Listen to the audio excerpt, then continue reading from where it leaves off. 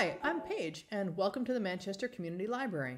I know I say every week that we have a lot going on, but let me tell you, this week is a doozy. We've got the summer reading program that's just kicked off, and we have all kinds of programming to back that up, including additional things that aren't related to summer reading.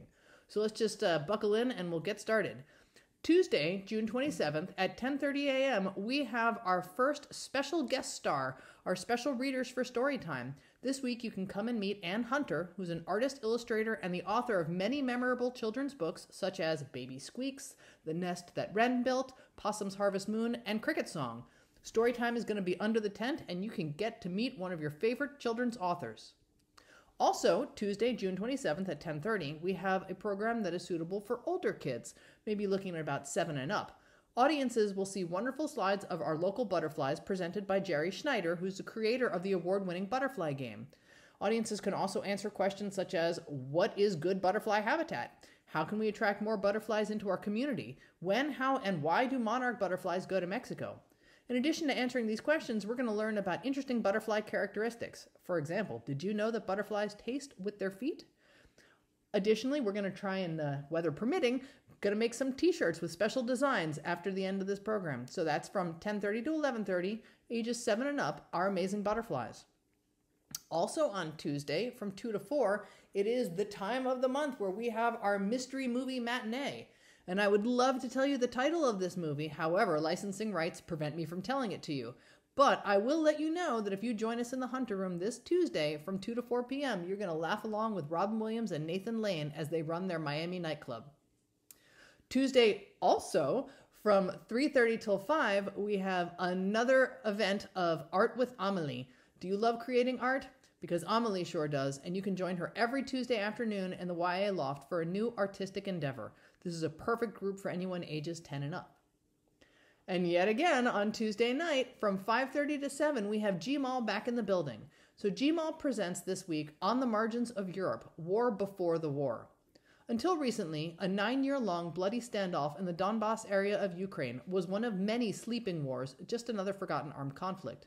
In July of 2014, when photojournalist Dmitry Belyakov was on assignment to cover the Malaysian Air Flight MH17 disaster that killed 298 people in the airspace above Ukraine, one of the European photo editors asserted that the only reason he was on assignment was the fact that Moscow-backed rebels had effectively killed a large group of Westerners. However, no one in the West, he continued, cared about the, quote, stupid war on the margins of Europe, end quote. Currently, support for Ukraine remains at the heart of Western countries' foreign policy, but is clearly not seen as a matter of life and death to those various countries. More effort should be put into enhancing Western perception and comprehension of the consequences of this unfolding tragedy. It is said that one must consult the past to learn about the future. Wars are not fought for the interests of ordinary people, as many residents on both sides of the Ukrainian front line know. Putin's invasion of Ukraine is so shocking in its scale and senseless brutality that it automatically triggers associations with World War II with its mass killings and destruction and pursuit of revenge chimera. We still need to understand how we got here. Dmitry Belyakov is a freelance journalist from Moscow, Russia. Born in 1970 in the Vologda region of Russia, he graduated from the Foreign Languages Department of Yaroslav University and began to take pictures professionally in 1997. In his 26-year career, he covered armed conflicts and photographed countless soldiers, refugees, casualties, and atrocity. His searing battlefield images, often shot in the reflections of windows and through holes in mortar-scarred buildings, have appeared in some of the world's most prestigious publications, including the New York Times, the Washington Post, Forbes, Der Spiegel, and the Sunday Times of London. Yet Belyakov bristles at the label war photographer. I am an anti-war photographer, he says. I hate war because I've seen what war does. So tickets for this event are available for $22 on the GMAL website. However, GMAL has graciously offered to hold 10 seats available free to MCL patrons.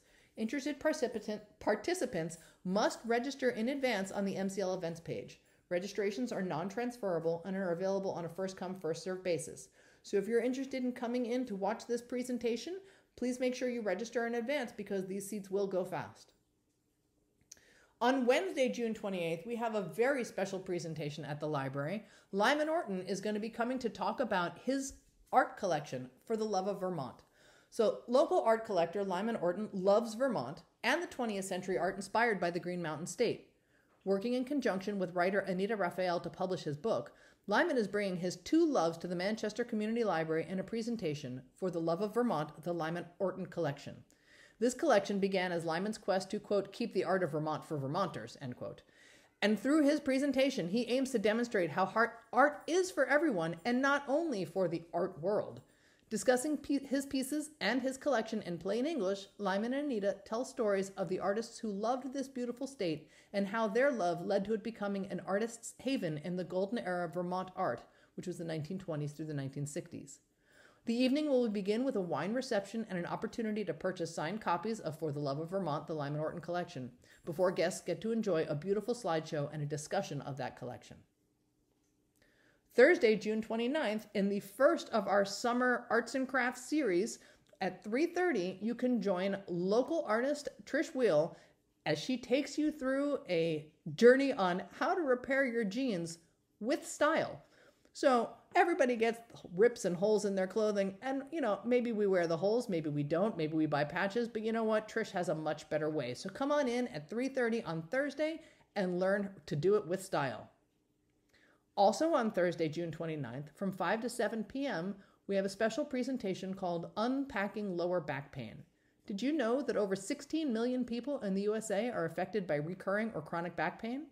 You can join Felicia Leighton-Ibbotson of Reform Body Coaching for a lecture and a demonstration. In this demonstration, you can learn why many people with recurring low back pain may have a hard time staying pain-free and also how to avoid it.